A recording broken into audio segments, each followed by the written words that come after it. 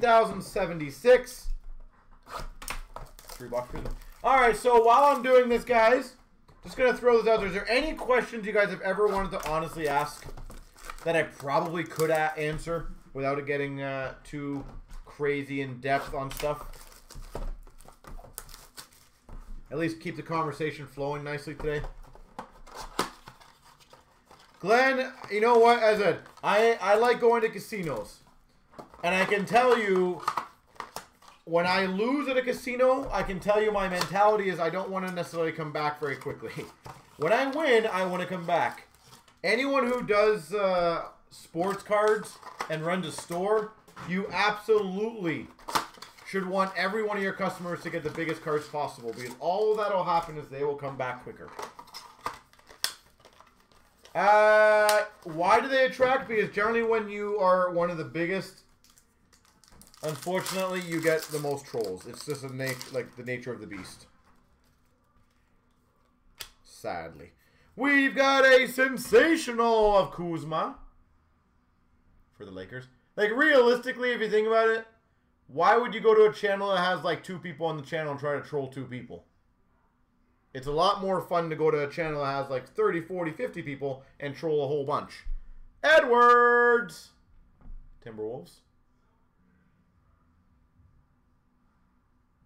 Edwards Impact. And a rookie of Winston for Washington. But I am down. If any of you guys have any legit questions about industry stuff, I'm happy to go, chat about some stuff. Sensational of John Wall for the Wizards. John Wall. Dominance of Ben Simmons. 76ers. And a rookie of Vasil for the Spurs.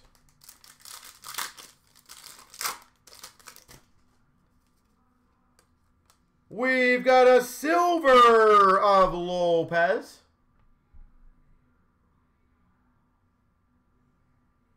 It is not an unusual occurrence, unfortunately, for us, Blair, on this. Yeah, when you are arguably one of the biggest, probably the biggest in hockey, it's going to happen. It's just sad. Magic Johnson. I believe Lakers, right? Team USA card. Glenn, I'm still leery on them. Maldon, OKC. I feel like they're never going to go away. I just don't know if they're going to be as big as we all thought they were. I think it's just a hard thing for a lot of people to get used to, right?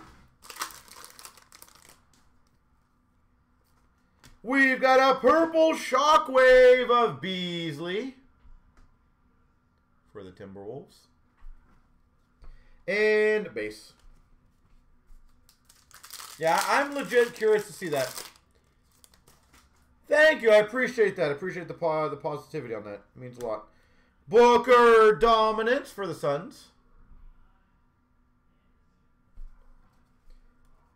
I love the one episode, Golden, with the hotel. Guys over there heard from this guy over here, and then this guy did this and said that. I love that. Booker green for the Suns. But I heard there's a new little turtle. Ramsey for Sacramento, rookie.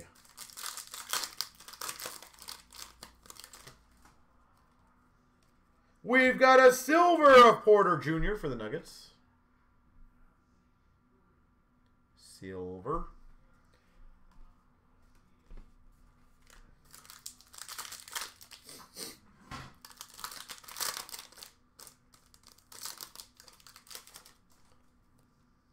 We've got an Okaro for Cleveland. Emergent.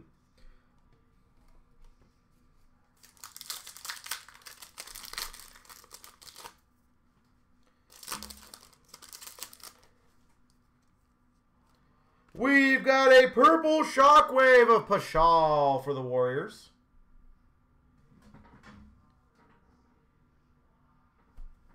Have a good one, sir. Avdija for the Wizards, rookie.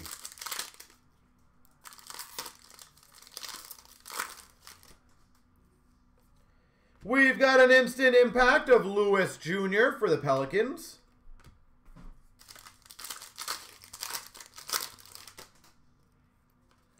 Green of Paul George for the Clippers.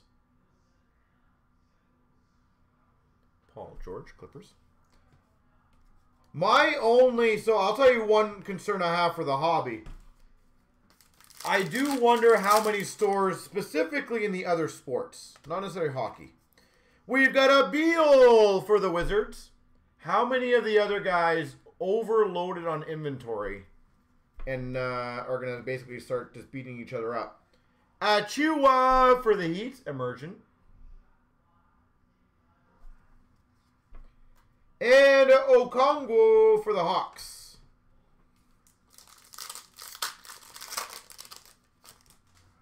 Yeah, I saw the Topps thing. I don't know too many more details on it. I don't know if it's going to be a good long-term or bad, but Ayton for the Suns. I think that was smart on Topps end, to be honest. Silver. And a Bay for the Pistons.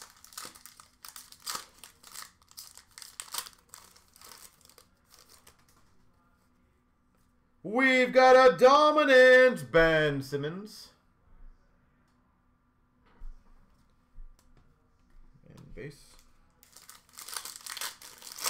Yeah, Golden's going to be interesting. A purple shockwave of Wood for the, is it Pistons, I think? Yeah, Pistons. And an Okaru for the Cavs rookie.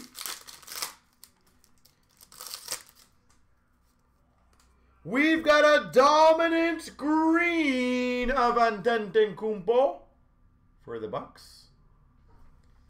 And we've got a Maxey for the 76ers. The other one that I'm genuinely curious about is his product of Topps and Panini going to be higher valued or lower? Randall for the Knicks. Same with the high-end stuff. Green. And base.